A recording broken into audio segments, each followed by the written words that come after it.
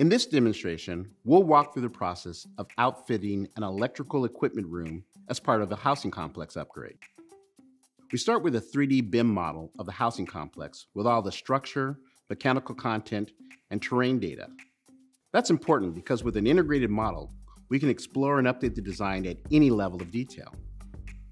As you can see here, some of the equipment, like this electrical cabinet, comes from a manufacturer's online catalog. The catalog data is stored in Autodesk Revit RFA format.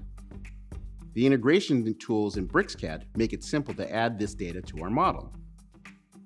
And you notice we get more than just the geometry. The software also ensures that we have the metadata, like order info, product name, manufacturer, etc. This is needed to help with our purchasing process. Once we've defined the site and dropped in and positioned the equipment, it's time to produce the production drawings and purchase list. The first thing we do is to select the appropriate layout for our drawings. Next, we set the page size based on the relative international standards.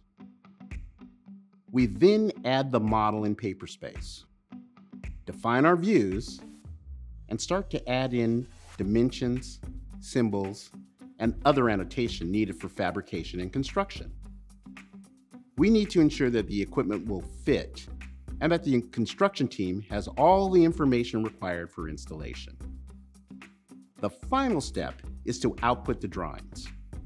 Most suppliers rely on PDF files to help communicate the details of the project while maintaining the IP in a published format.